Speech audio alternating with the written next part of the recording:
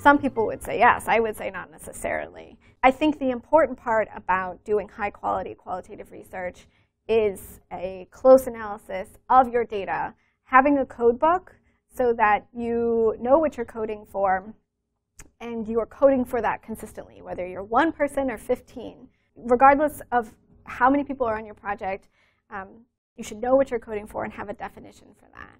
And different methodologies have different opinions on this. So ethnography says 1 person is fine, and of course it's going to be subjective because you know your data, you were on the ground, you have that experience that nobody else has. And then, you know, a more positivist approach to research might say that there is a truth, capital T. So keeping in mind where you land and that spectrum is an important part of judging the quality of qualitative research. It's a worthwhile question of whether working as a team produces higher quality research. I don't think there's an answer to that. I really don't. I think that an individual can produce incredibly high quality research, even if that's quote unquote subjective.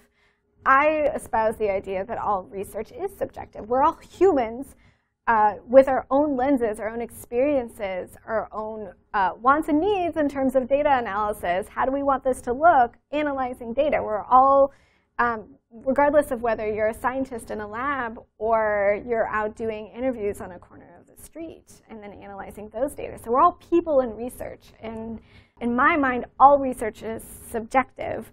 The most that we can do is acknowledge what those biases might be. So the term from ethnography is reflexive.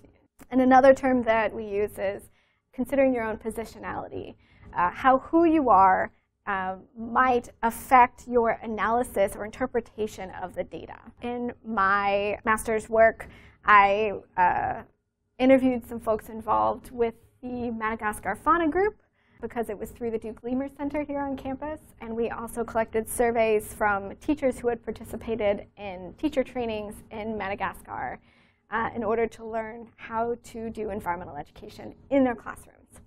There were 4 of us on this project, and only 1 of us had been to Madagascar, and most of us were born and raised in the US. All of us were female, and most of the teachers were male. And so considering who we are and what lenses we might bring to these data might affect the analysis of these data is a really important process. Again, whether you're a bench scientist or a social scientist.